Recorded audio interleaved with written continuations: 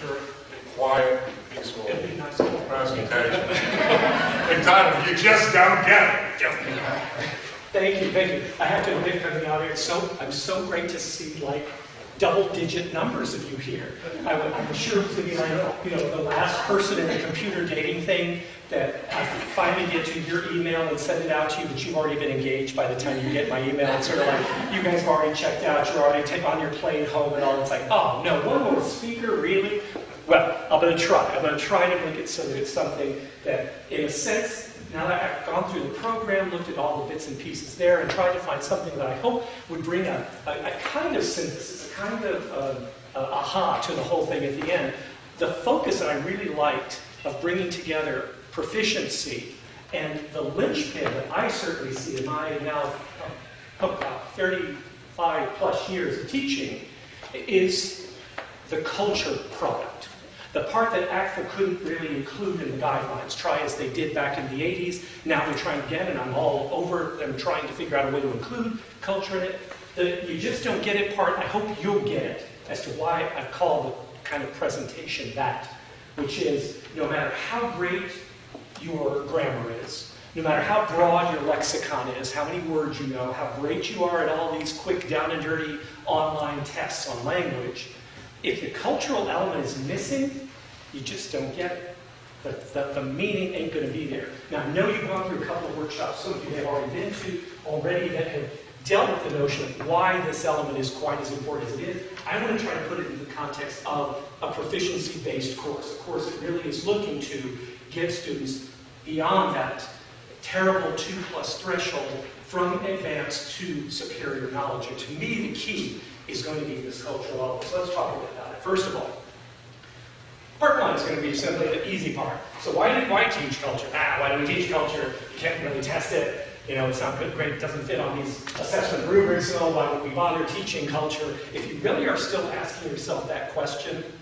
really, I worry for you a bit. As you know why we teach the cultural part. If you leave the cultural part out, the whole grammar lexical stuff falls apart.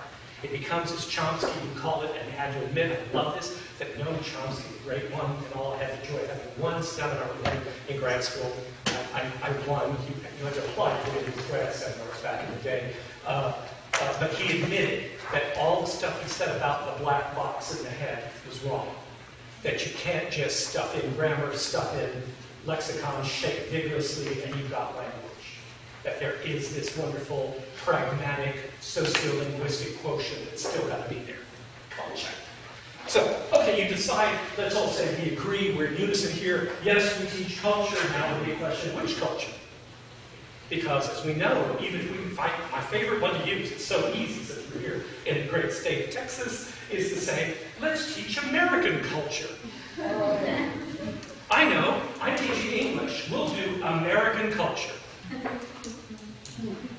Real simple. That thing you're drinking with your lunch, what is that?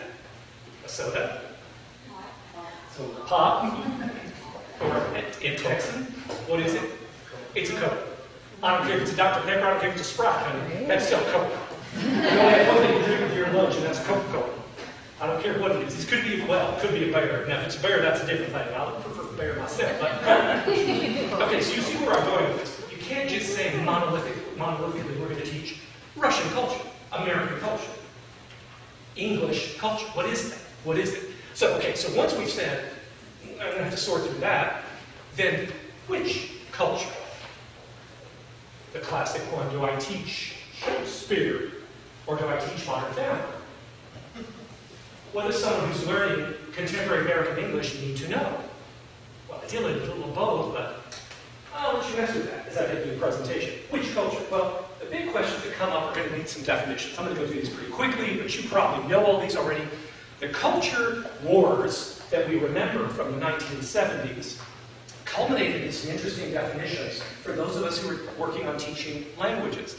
Ned Seeley, one of my favorite guys in this side, because he was one of the few who actually wrote books called Teaching Culture.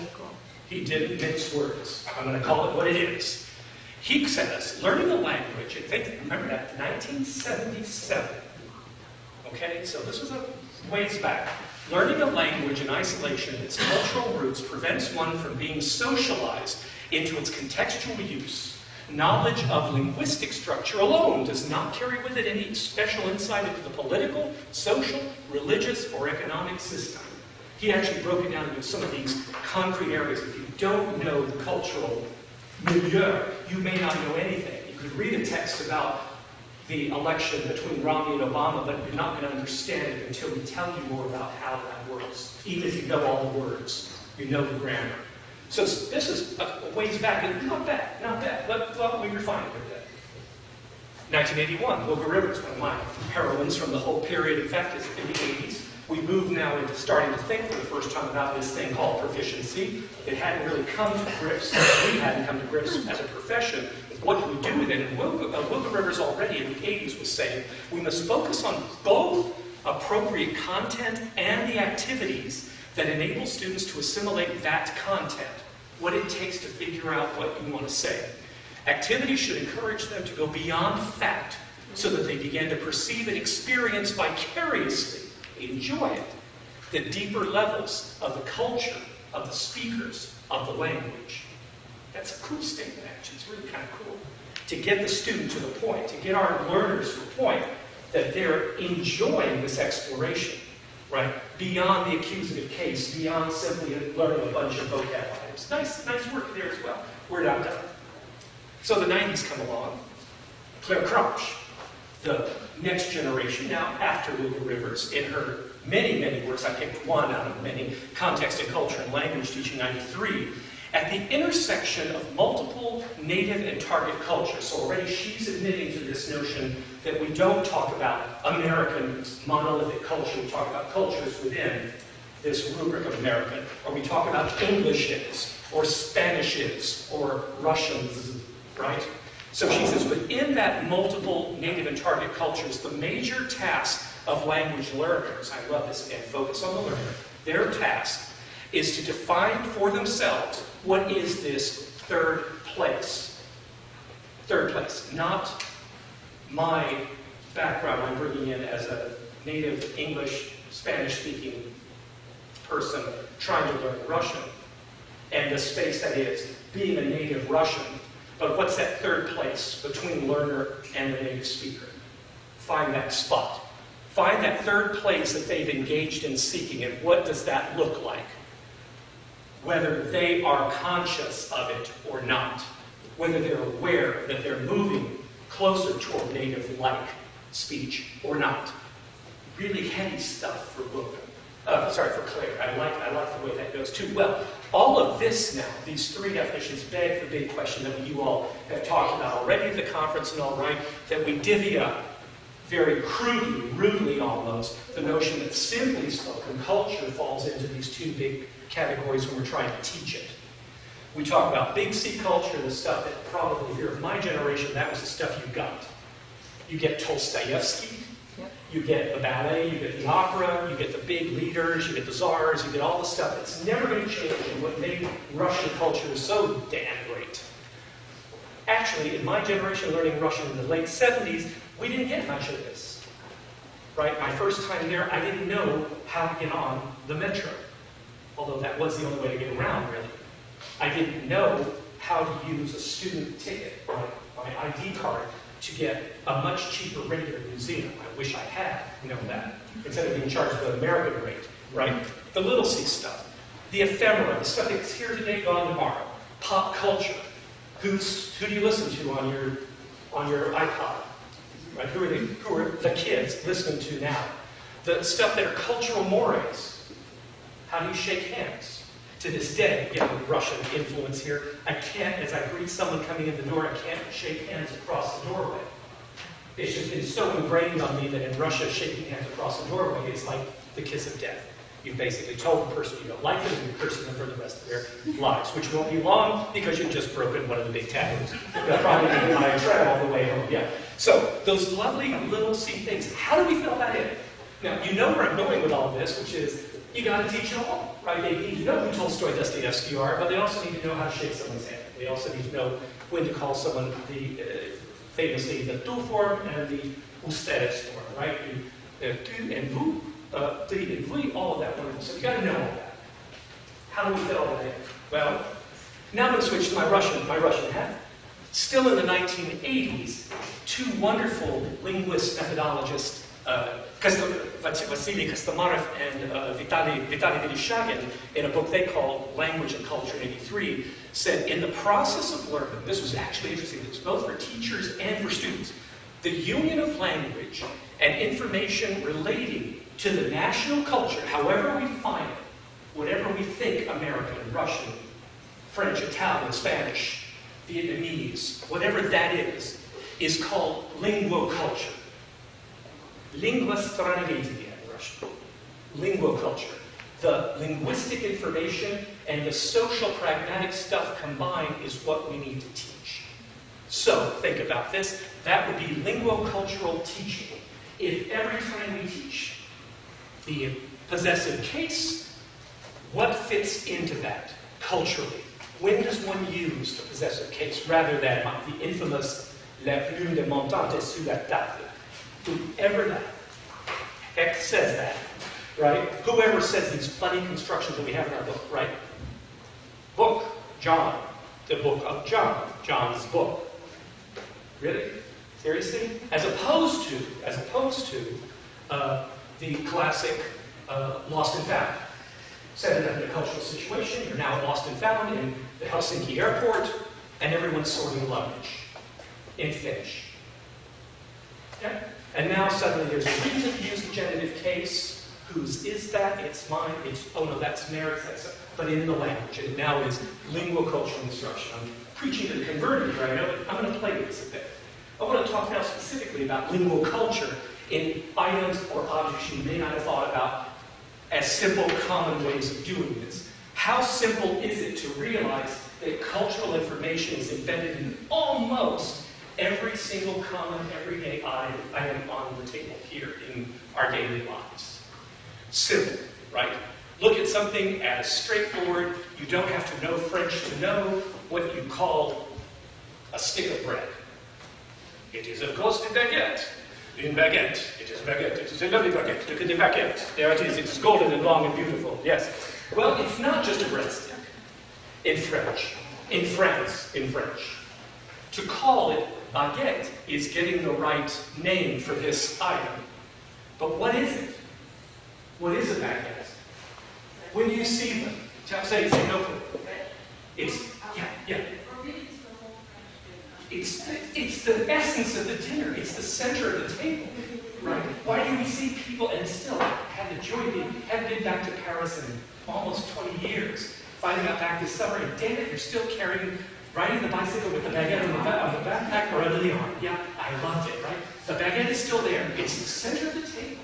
You can't eat without the bread, right? And it's got to be this notion that, I have lunch, but I have no baguette.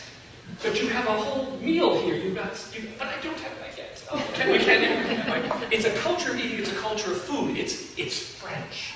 How do we convey that to our students? That it's not simply rainbow bread. It's not Wonder Bread. It's not a loaf of bread, the white bread, stuff you can squish into a ball. It's not that. This is baguette. And it's a whole culture of eating. So even in the simplest lexical items, the dictionary won't give you that. Look up the word baguette, and first of all, what is it going to say next to it? At best, it's going to say baguette. Oh, so it's going to say bread, and worse, it's going to say baguette. Is baguette is in English baguette.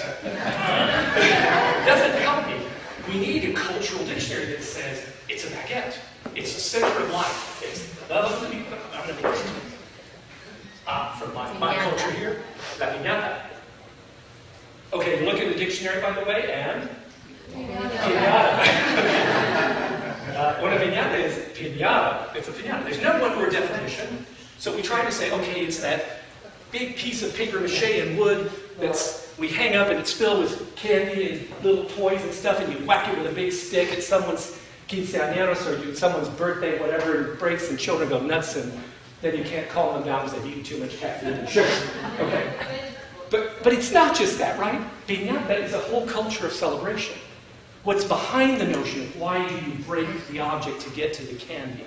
What kind of folklore is behind all that? The whole religious connotations behind so many of the images that are used in the piñata. I mean, the thing is, when you buy them in the U.S., you'll get them with things like, Star Wars figures, and I actually really did see one that had the Twilight characters. I personally wanted to hit them. I really did not get them. So there's, again, no one-word definition. It's a whole, there's a culture there. I'm getting to this. Of course, I can't turn down my native Russian, or not native, but my own learned Russian here. Matryoshka. The famous little nesting dolls, and that's what it would say. You look at Matryoshka, it would say nesting doll. Hooray! That tells me so much about this little object. Well, it, again, has no one-word definition. Yes, they're dolls that fit inside of each other, but what all goes behind it? Why are they called the little mother? Well, because they're children. Yeah, well, what's so important about that? Well, now the culture of children in Russia has real meaning that now is going to fit into all of classical Russian literature of the 19th century, the Golden Age. It's going to carry into Putin's declaration in 2001 that any Russian mother, white Russian mother, who had more than 2 children would receive, yes, it's true, anyone? An SUV. An SUV at 20,000 rubles. Yes, you had to have your 3rd baby, though, and it had to be a white Russian baby. It couldn't be one of those other babies, as Putin had a way of saying, not very tactfully and all that. Our presidential candidates, by the way, are not the only ones who can make these incredibly stupid remarks in the middle of a television interview. Russian ones do very well at this as well. There's a whole notion of folk culture there. Most of us think that Matryoshka are ancient, old, kind of, it's been centuries and centuries. No, these are actually relatively new, very late 19th century, early 20th century. They've basically been around just a little over 100 years, but my God, we see them now as a symbol of Russia, practically. So I'll do one from the US as well, for my favorite. The driver's license. Driver's license. So if you are learning English as a non-native language, and someone says, you'll need a driver's license to cash a check. Okay, I'm not a native person of any kind. I have my passport, I have my ID card, my student ID card. You look up driver's license and it says, a license, an official legal document that shows your right and capacity to drive a car or a vehicle. Is that really what it is in American culture? What is it for some of you? When you think when you first got your driver's license, what did that mean? Freedom! Freedom! It is, it's freedom.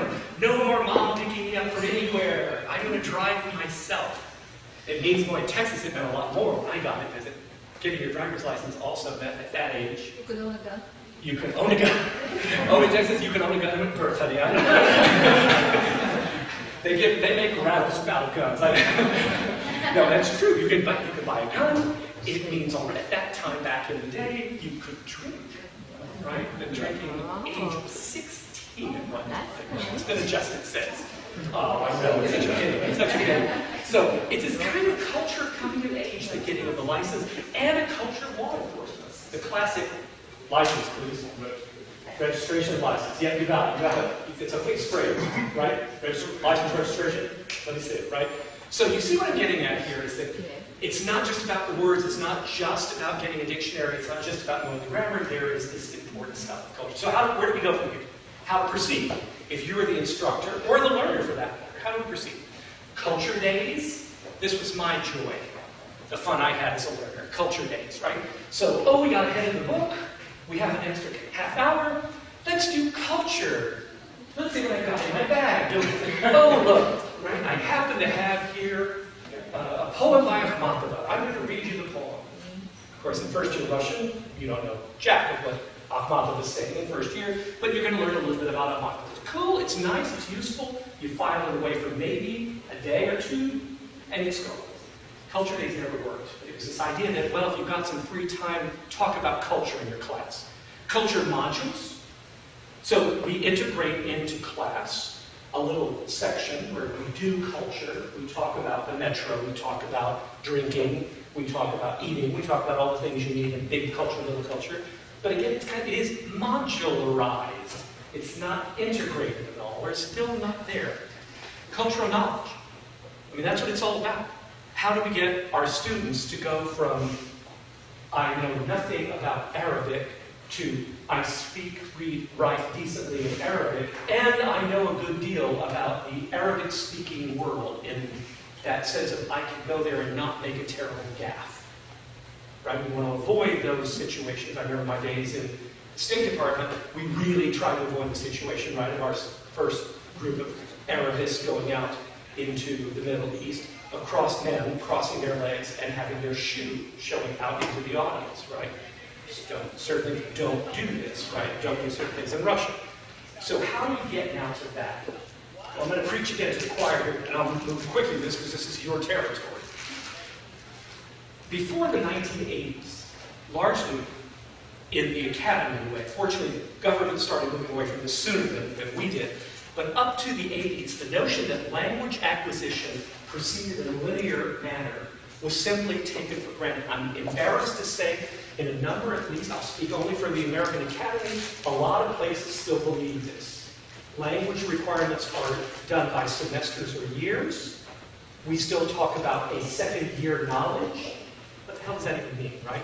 You know, we have a 2-year language requirement. You will graduate with a second-year knowledge of Russian. What does that mean? Language acquisition that moves in this notion of first year, second year, third year, fourth year, and then what's here? Fluency. After I've done 4 years of any language, I will be fluent. Well, you might. You might if you're an incredible language learner, if you had an incredible instructor, you were using really cool methods, you got lots of cultural instruction, you might be. But the truth is we know that's not the way it works. We're happy that by 85, borrowing from the government ILR documents, by 1983, the actual proficiency guidelines come out based on the FSI, the common yardstick, yada, yada, yada. You all know all this. Changes the way we look at language from this, right, the long thing, to the infamous cone of fun, right? The joy that we all experience of saying, here's how we start. We're going to take your young little minds, as we tell our first-year students who come in, you're down here at this little point, you know nothing about Russian. Okay, you can say vodka, maybe. That might be about it. And I'm going to take you, after 2.5 intensive, horrible, mind-numbing years of pain and work and torture and wonder, to about here. And all this, well, deal with it. You'll catch on. Not to worry. If you're in the government service, mostly we try to shoot for here. Or ideally, we'd like to get it here. Get it, not nudging us into superior. We're moving more now to where we're requiring the level 3 or higher for certain posts. I would like that. But how do you do that? The nasty part of this, now I'm going to skip this. These are the descriptors. You all know the descriptors. This is the nasty part. This is an old slide from Judith Liskey-Sparrow, one of my own colleagues from here at UT back in 1982. When she fleshed out the FSI model of training in hours based on the 4 categories of languages. So that if, for example, we know that if I were to take Russian, and let's say I'm an average language learner, that to get to that level of speaking proficiency that I want to, a 2+, an advanced plus, I need 1,320 hours of instruction. Okay. How many do I get in my usual, typical 4-year university? What are that hours? How much? 45 to 60 hours a semester. If I'm lucky, you're absolutely right. In total, I will not even get half of that. I can barely hit the 16-week, 480-hour level, which might get me, as I say, as my average learner, at best to a 1. Would still keep me at the intermediate level. Which, by the way, is where about 70% of most typical university American across the board tend to graduate after a standard program of language study, is at the intermediate mid-threshold. That's it. That's it. So how do we do this? We've been given this incredible task. You all have it much worse actually than we do in the academy, because we don't have, for the most part, an accrediting agency telling us you need to get your graduates out there at a 2 or a 2+, or God forbid, a 3. Because once you start to look at the reality of the numbers, you say, goodness gracious, how do I do all this? And how, I'm having trouble already doing the grammar, the vocab, how do I now work culture in all this? Well, enter part 2. How do we get to this stuff? I want to talk about 3 types of competencies that I think can be folded into our programs now with just a little bit of tweaking. cultural literacy, the idea that it's part of developing linguistic literacy. I know the vocabulary, I know the grammar, blah, blah, blah. I'm going to develop the cultural ability to use that grammar correctly, to use that vocabulary in context. I want cultural competence. If I'm a 2+ in speaking, I need to be a 2+ in culture, too. And all that leads to what I think all of our bosses are telling us, government bosses and academic bosses, we need global competence. It's no longer as it was for us. You're learning Russian so you can read Tolstoy, or you're learning Russian so you can teach Tolstoy. It's so that you can do something out there. So you can go to post and do something amazing. Be effective in your job. So we need this global competence. Okay, it's test time. And I'm just in time. Carl has seen this next slide about 140 times, so he's like, oh, not again. But I love this one because I used this text when I was in Russia back in the 80s doing dissertation research and teaching English with my kind of study group there. This is right after Chernobyl. I was one of like 5 Americans who agreed to go to Russia after Chernobyl. And there's a reason I don't have children. No, I'm saying Chernobyl made it so easy for us to be there for that period of time. I used this text because it was current, it was hot. I was teaching a course in contemporary American literature, so it was like a hot text. And I realized right away that I suddenly had a thesis for my next book. Was why was it that these students who had, Russian students who had beautiful grammar, superior, astonishing, deep, broad vocabulary, why couldn't they deal with this very straightforward text I was giving them? So here's the text. This is literally the first paragraph of this text that none of you are looking around to see, with the exception, I think, of our generation might still remember this, but after that, very few of you are going to remember this, even if you know this text.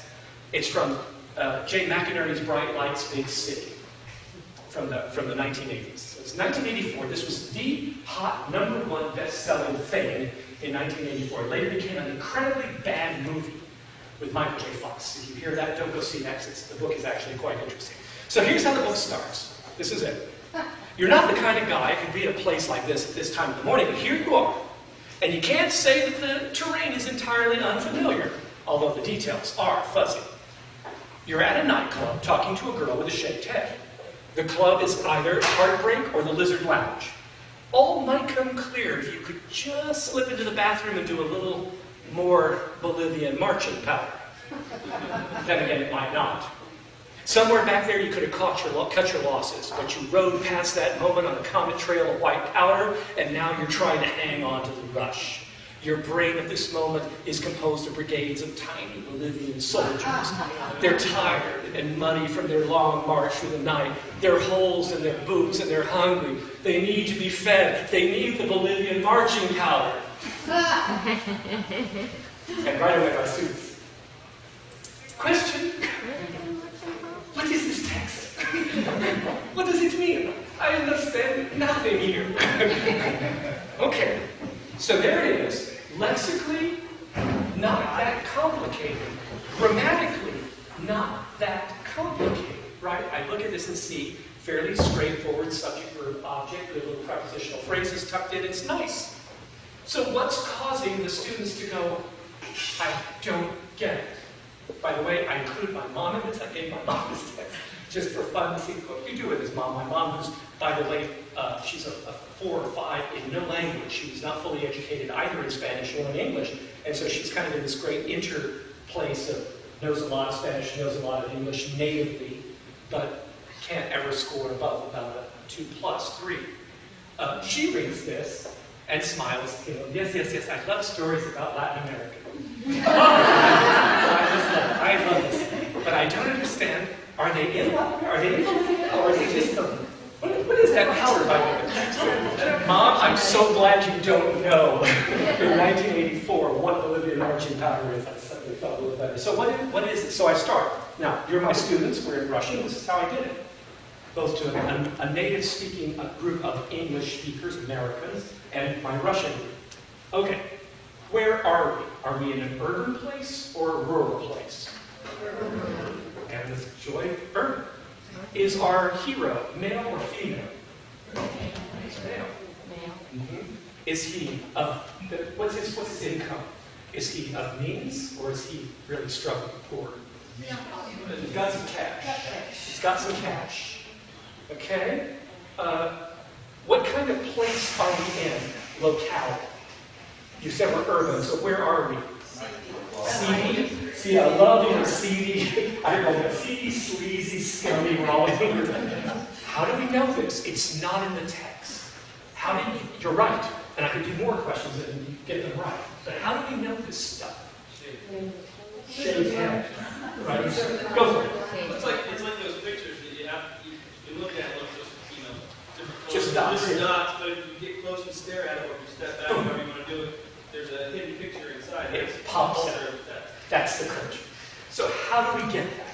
How do we know what heartbreak is, what Lizard Lounge is? How do you know right away if I say native speakers of American English, if I say to you, let's go to Lizard Lounge. It sounds like a dive bar. Right away you go, Lizard Lounge? Really? Really? You got a tie? You're going to Lizard Lounge with a tie? You know, right, we know this stuff. This is the stuff that cultural literacy is made of. Right? These are the details that technically, your mama didn't teach you and you didn't learn in school. It comes with being immersed in the language. It comes with this cultural knowledge. Russian has this wonderful term to this.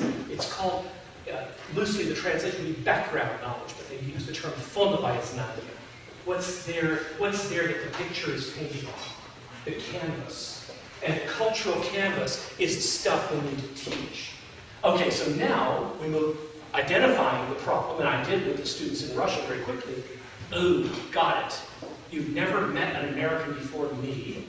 You've never traveled outside of the Soviet Union. This was 1985, so you've never traveled outside the Soviet Union. Yet you know all this English, but you can't read this text. That is understanding. You can read the words, but you don't get it. So where do we go? Well, I realized the first thing I needed to do was look at the text I brought them to deal with.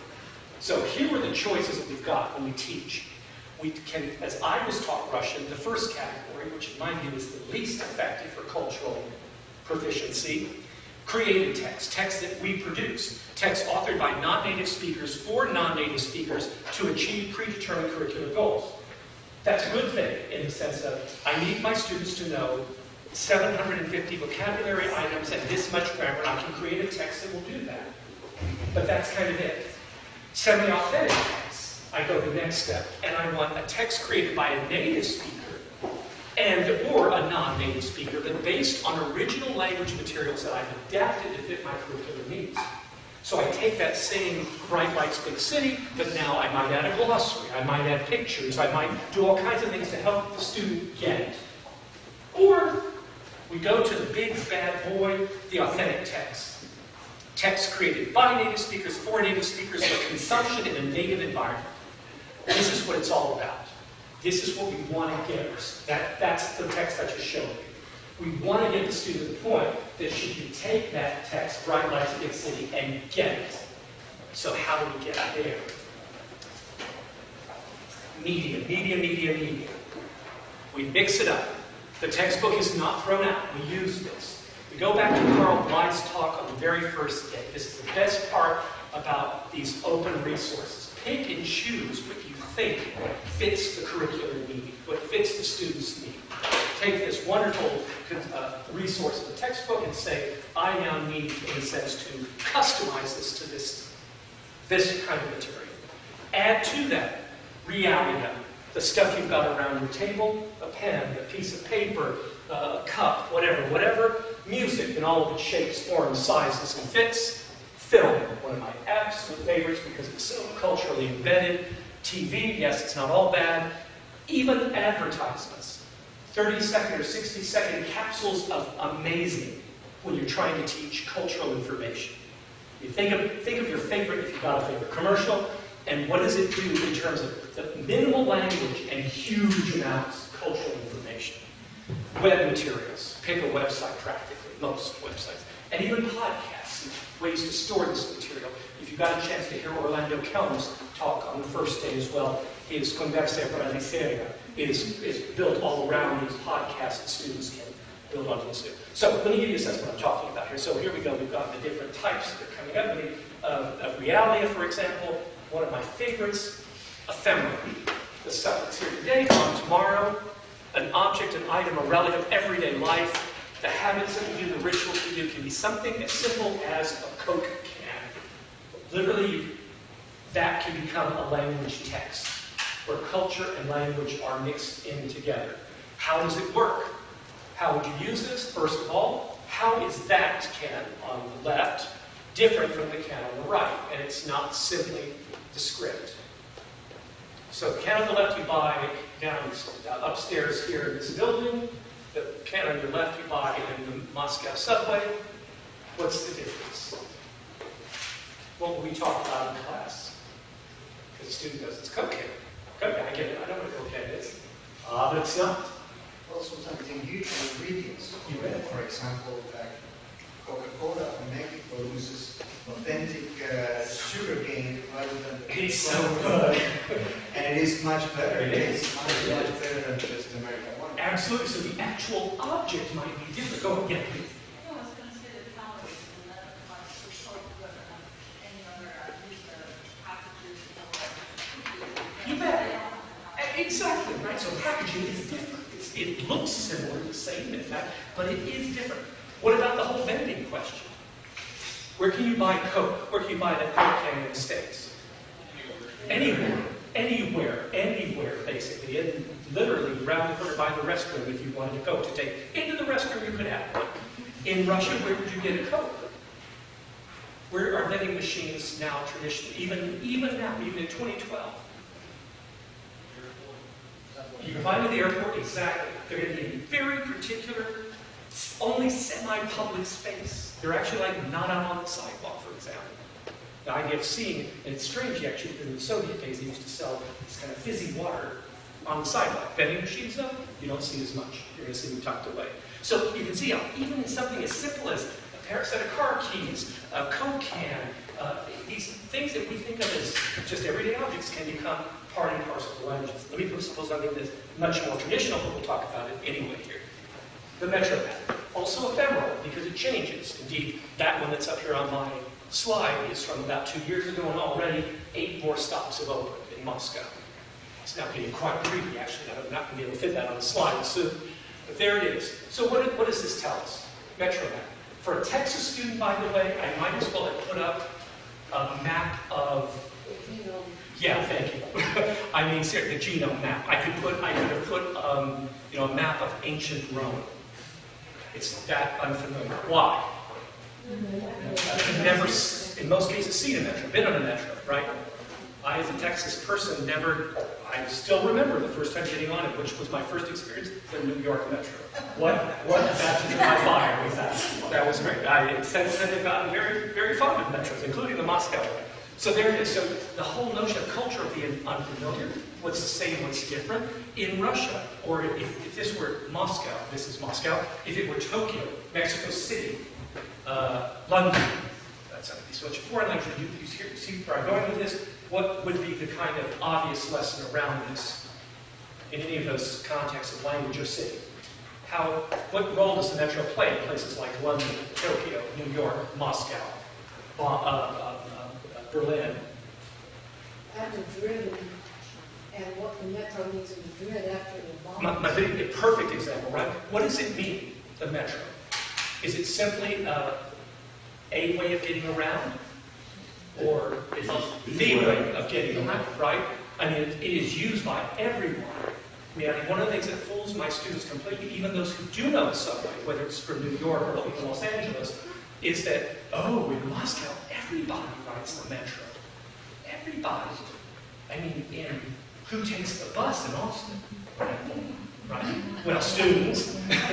And yeah, and you really get into this interesting class thing of what is public transportation all about in almost anywhere in the world except the United States. So it's really kind of cool in terms of cultural literacy that talking about taking the bus somewhere in most European, most cities in the Middle East, most cities in former Soviet states is completely normative. It has nothing to do with your class. It has nothing to do with your ability to have a car, not have a car. It's simply efficient. It's the best, easiest way to get there. Yeah? I talked with my students about the metro map in Paris. Yeah. The class can apply depending on what line you take. Right. It still messes me. It still messes me. in Russia, Moscow, the one that drives me nuts is what do we call it in New York and Philadelphia and Boston? The red line, the green line, the yellow line. No. In Russia, of course, they call it the two endpoints, right? The line is named by the two endpoints. But of course, the lines have now grown greatly since they were named. So the endpoints are no longer endpoints, they're just stops. So they'll say, oh, take the Gorkovskaya Filarettovaya linia, you go, that would be, and they kind of look at you, well, that's the line that goes from there to there. I said, but I need to get to there. I said, yes, that's the green line. Well, yes, but no one calls it that. So there it is. So, okay, one more piece. Just a menu. Again, I'm staying in Russia just for the hell of it. And for those who do Russian in here, that's not just a menu, it's a Lenten menu. What's interesting about a menu? If I want to, by the way, go back to the metro map and say, for those of you who are more, say, I don't feel that comfortable being the carrier of the culture. I feel much more comfortable dealing with the language. Well, then do verbs of motion with the metro map. Kill two birds with one, three birds with one stone, right? Combination as well as the actual verbs, as well as the information about the memory.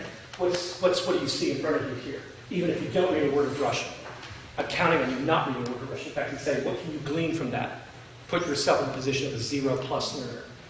Categories that foods put in? Exactly. And you can see there are main topics. It says at the top, Lenten menu, salad, soups, hot dishes, and dessert. So they're categories. And then we have dishes. What else do you see? Numbers. What do you think the numbers? What? Again, guess. Use your cultural knowledge. Prices, absolutely. So I'll tell the student, this side is the prices. Okay? And it's in rubles. So you've got rubles and kopecks, although as you can tell, almost nobody even uses kopecks anymore. So you've got ruble prices, and they go, okay, so what are those? Good American, right? Building on the cultural knowledge, calories. Guess what? In Russia, not so much. Not so much. just not of interest. But that's a good, as we say, great guess. But no. Weight. It's weight in grams. Okay, so that's a portion size. So the students go, what? They come and bring you your food, and they got a little scale? What's going on? Actually, it's not quite that far off. It's basically saying you will pay this price, 35 rubles, for this soup, and it's going to be a dish that will have this amount. And the person at the next table will get the same amount for the same price. This goes back to a mentality from the Soviet days of, am I getting what I pay for? So you see the, think of this, I mean, you're getting literally all this great cultural stuff from a simple bit of ephemera. Right? There's so much stuff that's in it. Now, I can take this further. We don't have time, but we go through the items and say, okay, I'm telling you ahead, I'm giving you a word that's probably not in your vocabulary in, say, second year or first year when I would use this, which is this word postное menu. So, Lenten menu, so it's for Lent. Well, what do you think makes up Lent in Russia? And right away, we suddenly have gone into an incredibly interesting discussion, first of all, on what does Lent mean? Right? We go, oh, well, that's a period for, Easter. Okay, so what does that mean about religion in Russia? What do you think? Sort of generalized. No meat. Right. The first discussion is, oh, so they're Christian. I love this. Oh, so they're Christian in Russia. Seriously, right? I thought they were all atheists. We say, well, we're not Soviet Union. We're good. So what Christianity, what brand do they use, as it were? Orthodoxy. Again, this is new for 90% of our students, so great discussion there. But then we move on. So no meat, and as we look, we start saying, well, how can you have main courses, hot dishes, with no meat? And you start looking, and that's when we start to say, well, there's mushrooms, there's all kinds of dried fruits, right? There's ragu, a kind of ratatouille. It is exactly that. And so culture fits into this. And I'll do one last one here, and I'll make this very short. This ties in with our map that we had before. This is a Moscow metro ticket. I put this in the category of ephemera because they change it every year. I go there, something different is there. It's always one of the nice things about the Soviet period, you could count on it. It was always the same. You had that 1 5-kopeck piece, they dropped it in, you walked through the turnstile, you got on. For 20 years, I kind of did it that way. Suddenly they came up with a token, then it was a plastic token, then it was a ticket that you swipe. Now it's this one that you tap. tapping. It's a great way to teach it. In verb prilažis, this verb to touch to the surface. Prilažis bilje. So again, a simple metro map. What do we do with it? Looks real simple. Moscow Metro. Not a lot of stuff to teach on this, right?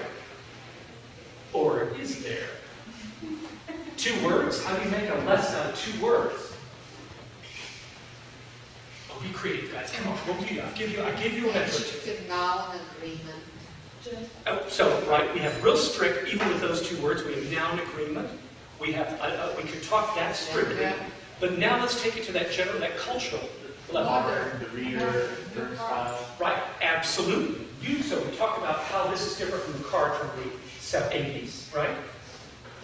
The first question I would ask if I were a foreigner, I'd say, here's a Metro card. How do we use it? Exactly, right? Terrific grammar there. Who are the Russians here? How do you say, how do I use it in Russian? Вот именно, right? And you get that wonderful form of пользоваться with what case? It's reflexive verb with instrumental. Oh my God, we're talking about deep grammar here. And it's a cultural object, a single object. Okay, you're getting it now. I'm going to go faster a couple of these because I want to get to the crux here. So, something again, a newspaper. Why are Russian newspapers trashier? They're in color. What's going on with them? What, you can talk about how information is disseminated. You get all that. Let me talk about now what do you do with this to deal with part 3. I want to focus in on getting to one medium, video, whether it's online or whether it's simple digital video that we use from a DVD that you use in class. And what I talk about when I said back in that very first talk on the very first day, when I said trying to turn our languages into active learners, to get them to stop saying, here's the book, learn what's in the book, but instead rather to have their minds go to see things as they are in the environment as active, as interesting. Why is it that way? Why do they call it there? Why does the door work this way? Remember that old video of the last President Bush trying to figure out how to get through the door in Japan? On the wrong side, right? It's something that simple, right? What door works? How do you get through it? If you've been in Moscow, you'll know there are these long facades with about 10 little doors, and only 2 will work. The one to the farthest right here, and the one to the farthest left here, to keep the cold out. But it still will drive you crazy if you're going to try every single door until you get to the last one, and it will be the one that works. So get them to be active learners, to question things, to look at things. And we do that by giving them interesting bits of culture. We use authentic materials. And again, I don't need to take that. We try to, and I know a lot of you do this already. DLI is really working more and more on developing materials that simulate a real-life environment, trying to put them in country without being, put your students in country without being in country, to simulate a linguistic and non-linguistic environment. Is any, and I use the word video, but it could be any bit of reality, even a Coke can. Is anything we use to teach language, linguoculture, language and culture, good? Well, of course not. Of course not. So how do we do? Here's what we want. If it's useful, it should have these real simple elements. One, it should have good linguistic material. There should be something to say about it. It has current material, accurate but not prescriptive, right? The classic thing of in the U.S., you're sitting in your room and you hear, and you say, "Who is it?" It's me, right? No one that I know anyway. Really look at it is I, Thomas. We need to enter the building. And then the magazine, that's right. But what is said, it's me. So we want it to be correct. Current, accurate, but not prescriptive, right? And useful stuff that they're going to use. We wanted to have a high audio-visual correlation. Again, not just the video. That Coke can. You want what you see on the can to be worthy of being talked about. So you want the object to be worth its while, basically. Multiple layers. This is actually, in my view, the most important thing. You want to be able to go back to that simple Coke can, a cell phone, an iPad, whatever you're going to use as your cultural object to talk about, and be able to go back to it, to return to it the next day or later that day, and peel apart bits of it like an onion. First, we're going to talk about the language behind it. Now we're going to talk about when you use it. Now how you use it. Why you use it. How you use it in different contexts and so forth, right? Tear it apart. And ultimately, it needs to be high production values. It has to be kind of cool, right? It has to have that look that you know, the student is like, what is that? I want to talk about that. Can I hold it? Can I see it? Right? You want it to look good. How do we exploit these materials? I'm going to go fairly quickly just because I want to do a quick preview, right? Set your students up, your learners up to be working with it. I'm about to show you this, or you're about to hold that, or we're going to talk about this, and here's why. Because I need you to be able to understand A, B, C, and D. Get them ready to look at it. Make them active, again, active learners. And then the important one, task it. Say why it is I've got you looking at the metro. Okay? How do you get from the mixed language audience here, the common language we've got here is English, a couple of English language important things. And that's all I would do. That's enough. Okay, so they know this is from 1999, it's a film American Beauty. Let's see what about this. Let's see if this is going to work for us. That's it. That looks good. What's our task? From the other side? Let it sound. Isn't it sound? It's like, hang on. Are we sound working or not working? No. The speakers are on really loud, so be careful when it comes on. Oh, that worked. Wait, that worked. Let's try it again. Let's try it again. Now listen to me. This is an important business social. Business is selling an image, and part of my job is to get that image. Now do me a favor. Would you just say whatever you want to say and spare me the propaganda? All right. Hi, Shirley. Just do me a favor. Act happy tonight. I am happy, honey. Oh. Honey. Honey. Honey. Honey. Good to see you again. It's so good to see you too, Garza. Carolyn. Carolyn, of course. How are you? Very well, thank you. Hello, Christy. Hello. My husband, Lester. It's a pleasure. Oh, we met before, actually. This thing last year, Christmas at the Sheraton. Oh, yeah. Oh, it's okay. I wouldn't remember me either.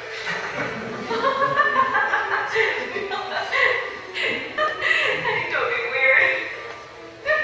All right, honey. I won't be weird. Okay. I'll be whatever you want me to be. Well, okay.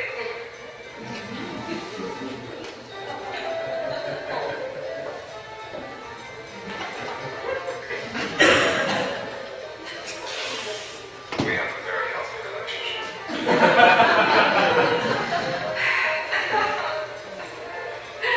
Well, I don't know about you guys, but I need a drink. Yes, that was and C. Okay, the language you probably noticed was actually fairly straightforward. If we simply gave you a transcript, you'd see it's good level, 0+ kind of banter. Hello, how are you? Oh, I'm so-and-so. This is my husband. We've met before, right? It's the kind of stuff we expect a student to get early on as meeting and greeting. But it's just not quite right here. Something's wrong. So now if I play this and adjust the task, not the text, you're first-year students. So what might I ask you to do with this very strange text? What would I say? I've given you the text you may need. Maybe I've given you the transcript. So you've got the, hello, honey. Hello, dear. Hello, Kara. First of all, it's Rod. That's all interesting stuff, right? So what would you do with this at first year? 0+ to 1. What was inappropriate? To me, I would say the kiss he did was awful. Completely. Yeah. But is that what we want to do in first year? Maybe. Well, there you go. It depends on the student. You're right. But if you want to say what material, what in just pure, I'm going to say now, just let me that kind of divvy it up. First, lingual material, the stuff that's interesting linguistically. Go for it. Yeah, you point out the formal, because they've been taught how Yeah. to present themselves. Exactly. Exactly. That's terrific, right? We do want that from early on. Early on, right? That kind of dynamic, formal, informal, right? We've got all kinds of things like how do you introduce yourself? How do you correct it when someone gets your name wrong? Right? So it's cool stuff that we can do very simply. As we get further along, the relationships. So what do you think the relationship is between the husband and wife there? Is it a happy marriage? How do we know it's not? Yeah, and what does that kiss get into this really clearly unhappy, unhealthy relationship? So you can see we're going to go, please. You talk about awkwardness. Oh gosh, yes. And awkward, by the way. To me, awkward, confusion, embarrassment, all those things really are those wonderful culturally embedded emotions that you can't teach in a simple textbook, right? What is it that makes people uncomfortable, right? I've shown this to different, it's funny again, to different audiences, and they react completely different based on their cultural background, right? Russian audience that I showed this to, by the way, this is so normative. They would say, what's wrong with them? There's nothing wrong with them. The husband and wife seem perfectly fine. I'm sure he's got 2 or 3 mistresses, too. It's fine. It's fine. Okay, let me move on. So I've got just a few minutes here. I want at least 2. In fact, I'm going to skip Mr. Ripley just because. But I promise I'll put these on the PowerPoint that I'll set up. But let me do one quick short one from Russian that you don't need to know in Russian to show you, in fact, one of the joys, in my view, the cultural element in teaching short visual text is that they can be almost wordless and convey volumes of meaning, linguistic, even though there's no language, and paralinguistic, right? How do people stand, how do they behave, what they look like, and what the environment is like. This is from a terrific little film from 2006 called Peter FM about a Russian radio station and this relationship. I'm not going to need to bother setting this up. It's a short little clip, almost no language, tiny little bits of pieces you don't need to know. Watch it, and you'll see right away your brain is going to be saying, I know what I would do with this.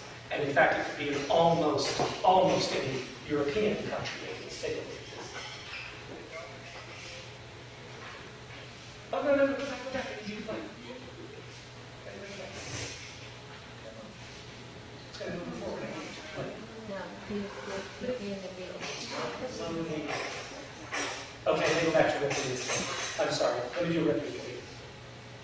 So we have one more. That one for some reason isn't running. Let me do Ripley. Do you suddenly forget where I live? I know I'm late. I'm swamped. It's 1 o'clock. I just woke up. I'm sorry. I just woke up. I was still running to the boat we were fishing in, and it was dawn. We caught absolutely nothing. Yes. Well, we ate everything without you. We? Yes. Robert is here. Who? Oh, hi. Oh. Hello. How'd you disappear? We were going to set out a search party. No, I'm still here. Tom was telling me that it's journey over. Made me laugh so hard I almost got a nosebleed. Is that good? I'm sorry. I'm sorry. I'm despicable. But I love you. I'm intriguing. Can you mix a martini? Sure. I'll do it. Oh. I'll make it fabulous for you.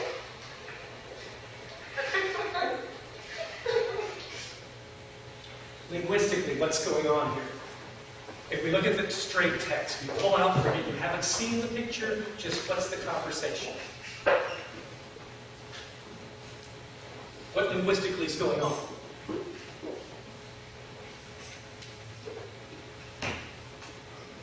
What's it about? Small talk. Small talk. Yeah, this is classic, right? Small talk. So we can quickly discern who's got a relationship going. This guy with the female. Right? It's clear there's something going on there. We're not quite clear, and that's kind of one of the cool things about the clip. So what's his role in here? What's the talented Mr. Ripley's role in this scene? Who is he in this scene?